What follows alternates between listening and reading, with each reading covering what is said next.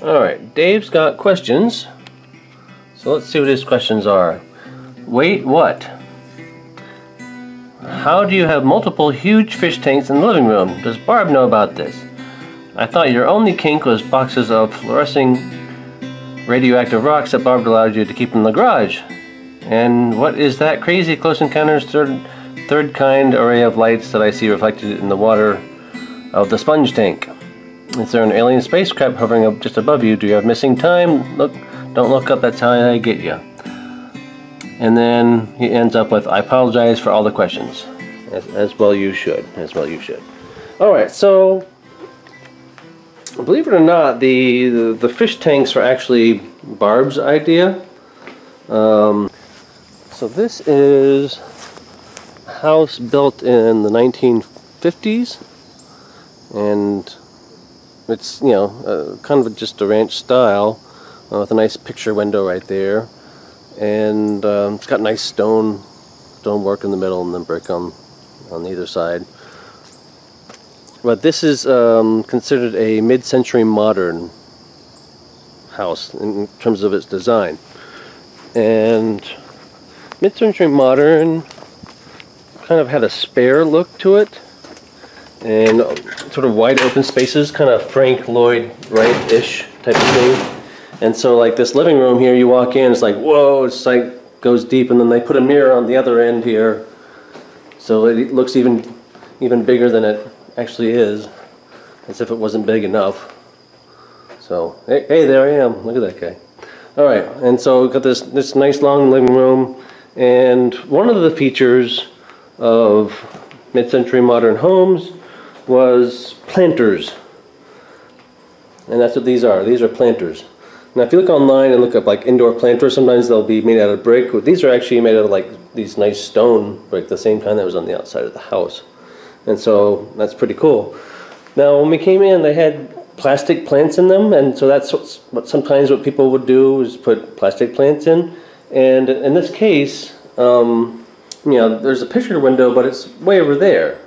And so the proximity of the planters to the picture window is not real great. The first idea was to have an herb garden here. It had to be this elaborate hydroponic system with an ebb and flow using a bell siphon.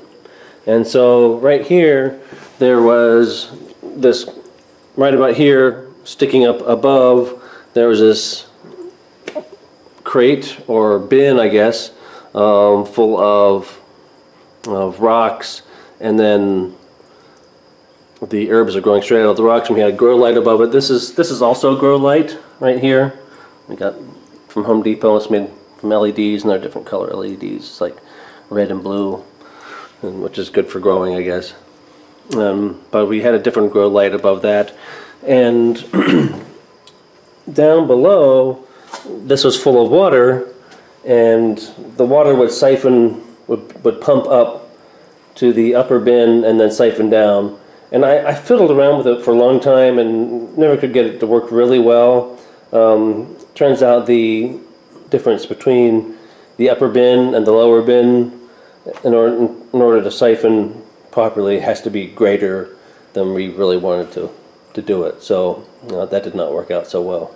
So we ended up dismantling that, and so we gave up, because what we were doing was hydroponics, where you just add some nutrients to the water, but we eventually wanted to get it to be aquaponics, which is, you grow lettuce or herbs or food, or some kind of food plant, and then there's fish in the lower tank where the water comes from, and then the fish fertilize the plants with their fish droppings, and it's like a complete ecosystem. And then you eat the herbs, and then you eat the fish, and then you grow more fish, and so on and so forth. So we never got that far, so we gave up on the green solution type of thing, and just decided, hey, we'll just make a little indoor pond out of this.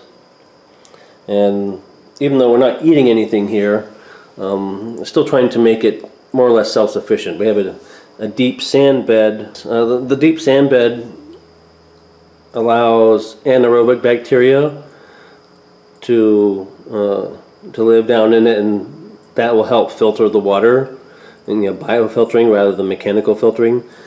So like it starts as ammonia, and then the bacteria changes the ammonia to nitrites, and then the other bacteria change the nitrites to nitrates. And out of those three, nitrates are the least harmful, and that's also what feeds the plants. So if you have enough plants in here, you should hardly ever have to do water changes.